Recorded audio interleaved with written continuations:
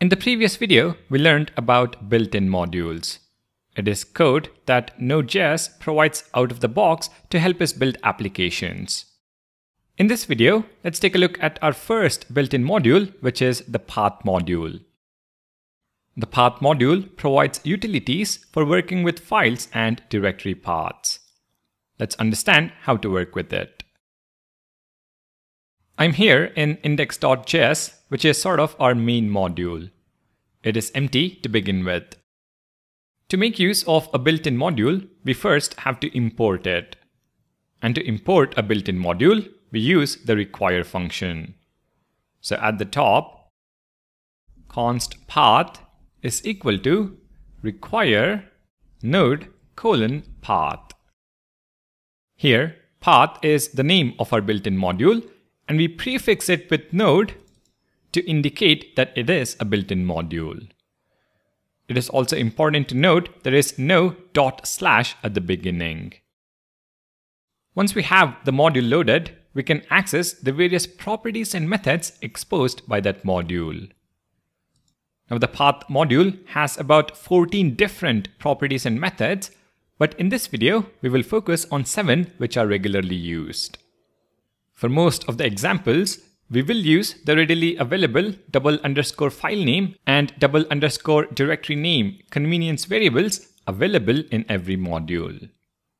Let me quickly help you recollect what they represent. Console log _filename, console log _directory name. If I run node index, you can see _filename is a string that represents the full path to the file, index.js, and _dirname is a string that represents the full path to the folder where index.js is located. And this is the Node.js folder. With this in mind, let's take a look at the different methods available on the path module. First, we have base name, which returns the last portion of a path. I'm going to duplicate the log statements and add path.basename, passing in _filename, and in the next line, path.basename, passing in _dirname. Save the file and run the code. And you see index.js, which is the last portion of _filename, and Node.js, which is the last portion of _dirname. The next method is extName, which returns the extension of the path. Copy paste the 2 lines and change base name to extName. Run the code, and we see .js for _filename and an empty string for _dirname, since it does not have a dot character in its path. Next, we have the parse method, which returns an object whose properties represent significant elements of the path. Let's copy paste just the filename log statement and change extName to parse. Run the code, and we see an object with a few interesting properties. We have root of the path, the directory, the base, which is the last portion, the extension, and the name of the file. You can access these properties individually using the dot notation like you would do on any object.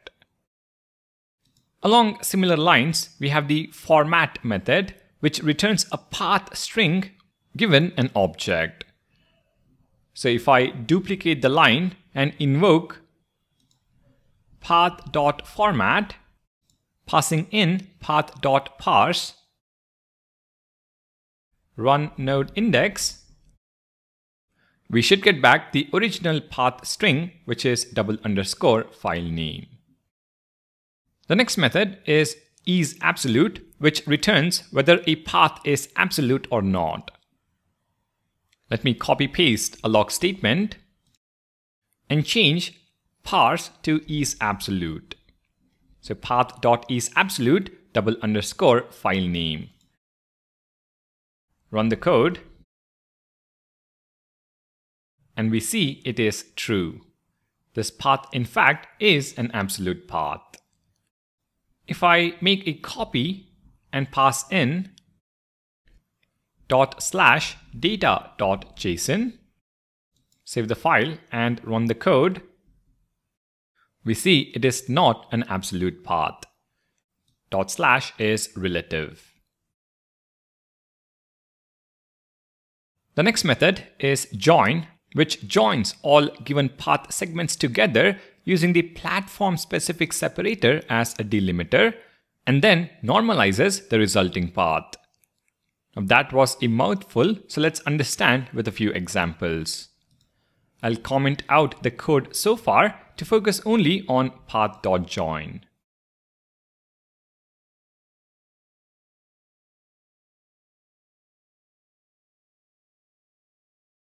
Now path.join accepts one or more strings as arguments.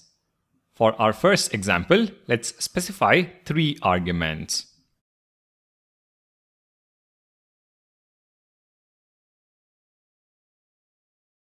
Folder 1, folder 2, and index.html. Run the code.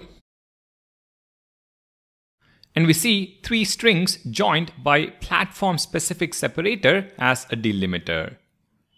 This is / for a Mac and / for Windows. If I add a / at the start,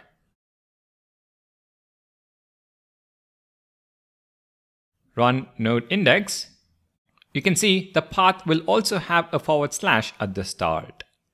Simple concatenation, as you can see. But path.join also normalizes the resulting path. So if I make a copy and add double / for folder 2, run node index, you can see the resulting path still has only one /. Similarly, if I make a copy and add // to index.html, run node index, the resulting path has just folder 1 / index.html. This is because we are saying from folder 2, jump one folder up and then concatenate index.html. Pretty neat if you ask me, but something I would avoid as this is pretty confusing. Finally, you can also have something like _ directory name and data.json. Run node index, and you can see this will give the full absolute path to data.json. Hopefully, you're now clear as to how the join method works. Our final method is resolve, which resolves a sequence of paths or path segments into an absolute path. Now, this is a little tricky to understand, so don't hesitate to rewatch the explanation a few times till it clicks for you. I am going to copy paste these 5 lines and replace join with resolve. I'll also comment out the join method to focus only on the resolve method output. Alright, if I now run node index, we should see the log statements. Let's try understand the output. First thing to note is that in every log statement, the path starts with a / indicating an absolute path. The path returned, though, is completely dependent on the arguments you pass in. If your arguments don't contain a /, as is the case with our first statement, resolve will add an absolute path to the current folder and join the arguments. This is how we see from /users all the way till index.html. On the other hand, if you specify a /, resolve will return the absolute path from that /, which is why we see /folder1, folder2, and index.html. Now, if / occurs later in the sequence, as is the case in statement 3 here, resolve will consider that as the root and ignore the previous path. This is why we see /folder2 /index.html. This also explains the next statement where /folder2 is the root, but we go up one folder and hence only index.html is logged. Finally, since _ directory name is already an absolute path, we see that with data.json returned by the resolve method. Hopefully, you're able to understand the differences. Now, one last point I would like to mention here is that when importing a built-in module, the node prefix is optional. Even if I omit node : save the file, run the code, node index, we see the same output. Node is smart enough to figure out that the imported module is a built-in module. However, the Node protocol has many benefits. First, it makes it perfectly clear that the import is a Node.js built-in module. Beginners don't always realize this. Second, it makes the import identifier a valid absolute URL. Third, it avoids conflicts for future Node.js built-in modules. Since the Node protocol was recently introduced, you may see built-in module imports without the Node prefix. However, I recommend using it for all the benefits that you see listed here. To summarize, Path is a built-in module that provides utilities to work with file and directory paths. We had a look at base name, extension name, parse, format, isAbsolute, join, and resolve methods, all of which will come to our help when building real-world applications. Thank you for watching. Please do consider subscribing to the channel, and I'll see you in the next video.